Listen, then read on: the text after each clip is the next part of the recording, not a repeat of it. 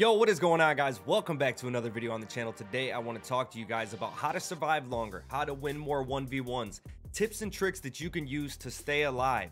It's important, okay? Staying alive in this game is a big deal, especially with your team. You always want to be alive. You don't want to be down and put your team at a disadvantage. It is very key in this game to make sure you're staying alive, slowing down. If you guys are new around here, make sure you guys hit the subscribe button, throw a like on the video. We're almost at 20K, so big thank you to you guys. Now, before we talk about the video, I do want to talk to you guys about the esports Halo League, man. My team is hopping in this. I suggest that yours does too. If you really want to take your game to the next level, man, you need to get in stuff like this. This is pretty cool. So it's going to be 16 teams, 18 playoffs. It's going to be casted matches on their Twitch channel at Easy Zone Media. The teams are going to be split into two groups, and the top 4 teams from each group to make the playoffs. This is honestly just a huge dub, man. It's really cool. Also, along with the Halo Agent on Twitter, they have a lot of 1v1, 2v2s, 4v4s, daily Halo tournaments that you can enter and just get your name out there, get that practice, get those games in. It is a really big deal. Highly suggest that you guys check it out. Like I said, Easy Zone Media on Twitter. I will link it in the description. Go over and shoot them a DM. Tell them you want to get in on this before it fills up and take your game to the next level. Now, the first thing I want to talk to you guys about is the start of the game. On every single map, it does not matter. Pre-nades, okay? A lot of people in the beginning of the game, me included, I'm going to go a certain way and I'm going to throw nades. No matter where you go in the beginning of the game, you're probably going to get a nade thrown at you. And if you get hit with it, you're at a disadvantage right there. So say right here, one of the big things is going big door. Now, on the other side of the map, pushing pillars and nading big door, okay? Or pushing up here to right here, sandbags, sandbags, and they're going to be nading you from pillars as well. So the guy will come, he might chuck a nade here, or bounce it off the wall and try to land somewhere in this area. You want to slow it down off the start. I know that sounds a little bit crazy, but if you're going in solo duo and stuff, you need to make sure you're staying alive, okay? If you stay alive, you're going to get better chances of getting more kills, which is going to give you better progression in ranking up your CSR. So right here, what I do, this is one of the ways I push. I like to push big door on this way, but I'm slowing down. I'm hesitant, okay? Now, if you're really good with the slide, you could just slide here and you're going to get there a little bit faster, but otherwise I'm hesitant because I know some nades are going to come in here. They're going to aim them right in this area. So if I come around the corner, get hit with a nade, it's going to stop me in my tracks and I'm going to get shot from pillars. That is not what you want. You want to be smart. You want to stay alive. Like I said, I got my sticky note right here. Stay alive and slow down. Slow down is the most important thing in this game. People get carried away, especially when they get a kill. They're going to go full bore and think they got all the confidence in the world, and that's not what you want to do. Trading out kills is only good in certain circumstances. If you're going in solo duo or crossplay, if you're trading out, it's not the best idea, okay? So you want to stay alive and get as many kills to death as possible. So right here, like I said, I'm going to slow it down, wait for the nades. Usually I'll see a couple nades and then I'll slide around the corner. The reason why I slide around the corner is because I definitely don't want to sprint around the corner. Like I said in previous videos, if you sprint around the corner, it takes a while to pull your gun up, okay? That little half a second that it takes is going to put you at a big disadvantage. So right here, boom. Instead of me either sliding, I can shoot when I slide, or if even just walking and looking, okay? If you have an idea, if you get a call out, say they're at nest, you can even walk in scoped. Just use this natural cover of this wall right here to be able to see if they're jumped up to nest, because a lot of people jump on the box, the top nest. You can just get an idea here. You got this natural cover of this wall, and that's a big deal. Natural cover in this map. I'm going to show you guys. This is probably the most open map that we have in ranked. So I'll show you the natural cover. Right here, I'm picking shots.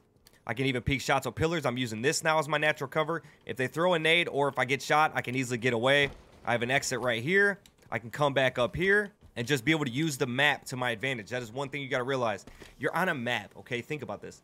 You're on a small map with 7 other players. You see where your team is at. Say I have a guy up at right here, sandbags. I have a guy at window, and I have a guy, say, tunnel, okay? Now, I know that their team is somewhere over here, okay, on the other side of the map. It's that simple. Usually, where you see your team, if they're not getting shot, and you see, oh, there's nobody over, none of my teammates are over here, so I'm going to go over here. You're probably going to run into 1 or 2 of their team. Now, if I run over here, and there's 2 of them, that's not a good fight. You got to pick smart fights. You got to know which battles to take and which battles not to take. Now, say I'm over here, and I get this guy 1 shot. Boom. Shooting him. Got him 1 shot. I know that he has another teammate, and he goes down back B. Are you going to go this way? That is not what you want to do. You don't want to go over there because all you're going to do is end up killing him. Yes, that's fine, but then that other guy's going to kill you.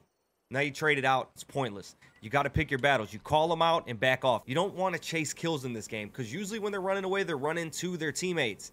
So you don't want to chase. You want to use the map naturally. If you get somebody down one shot and he gets away, that is fine, okay? Call him out. If he gets picked off, well, good. If he doesn't, it's okay. That's one of the things I see a lot is people contesting. They just want to, they get a guy. This is a big one right here. Get this guy. There's a guy jumped up over shield. They got him one shot, okay? They're nading him. Then they're going to run right here, slide, whatever, and try to kill him, okay? Now what? Their back is turned to the enemy, okay? And the guy's going to die. Yeah, he might kill the overshield guy, whatever, but he's going to die. That is a bad move. You want to make smart moves when you're playing this game. It is super important to realize the map cover and how much it helps you. Like right here, okay? Where are you going to be at if there's a guy nest? Are you going to be here or are you going to be behind this, okay? Using your map cover. You see this a lot in the Pro Series. You're going to see it a lot at Anaheim. It's called peek shooting. You're just going to be sitting there just bobbing and weaving, okay? Just peek shooting. Taking less damage. That's what you want to do. Less damage is key if you want to survive. Now, another thing I see people do is when they get grenades thrown at them, okay? If you get a grenade thrown at your feet, you can slide away from it, okay? If it comes at you, you can move up. I know this sounds crazy, man, but I was just playing a game and this guy just, I don't know. We were on recharge and batteries. He was at the back right battery. Somebody threw a grenade at him. All he had to do was slide up to the next battery and he wouldn't take damage. But he just stood there and he got blown up, so it's easy. You got to take less damage. So another thing I see people doing that's really not smart is say there's guys up here at top A, okay? Now, I can shoot them like this, okay? Side to side. I'm using this cover. Doing this is not what you want to do in any circumstance whatsoever. You're putting yourself out there in a vulnerable state. You're just jumping up and down, just giving them your head nonstop. That is not the move. You want to peek shoot. Peek shooting is very big. You can do this on anywhere in the map. You can do this right here, okay? Sitting there crouch shooting, boom, boom, boom, like this. You can do it over here. This is one that I like a lot. Little head glitch, kind of. Seeing it OS. A lot of people don't do this. I got this wall right here as my natural cover. It opens up right here, and I can just peek shoot. You got all this. You got dummies you can see. You can almost see cuts a little bit. If somebody jumps up, you can see it. But you're just sitting here peek shooting. Peek shooting is one of the biggest things that you can do in this game. I would rather be here than here, okay? Right here, most of the time, people are going to nade you. All right? Well, that's not a frag, but right here, boom. They're going to nade you. Peek shooting is key, guys. You guys need to start peek shooting a lot more in this game. There's cover all over the map. There's cover right here, okay? Using this for A sandbags when you're on strongholds on this map. You got it over here as well. Okay, this is another spot. Boom. Just lighten them up. It also helps you with bottom middle. You can use this hill as natural cover, okay? Sitting there lighting up bottom middle. Ducking below it. Ducking below it. It's just so simple to stay alive. Now, when you're trying to stay alive, one of the things I always say is slow your game down. If you go out there and you die 3 times in a row, you're doing something wrong. Because obviously you're going out there and you're not making the smart moves. Use your teammates as help, okay? Now, if I have 3 teammates at overshield and it's coming up and I spawned garage door, what's the route to take? Okay, you're going to go out here where there's nobody? No. You're going to go over here and help your teammates. The closer you are to your teammates, the better chance you have at surviving. Now, I'm not saying be up here hugging on them, okay? Just be in the range because they can help you. And if they see you getting shot, most of the time they're going to look and you'll be able to stay and survive that way, especially if they put 1 or 2 shots in a guy you're trying to out-BR. Now, with your one-on-ones, when you're trying to win more one-on-ones, it's super simple, man. I see a lot of people, say if there's a guy right here at dummy, say this is the guy, okay? So what they're going to do, they might even just slide down and try to kill him.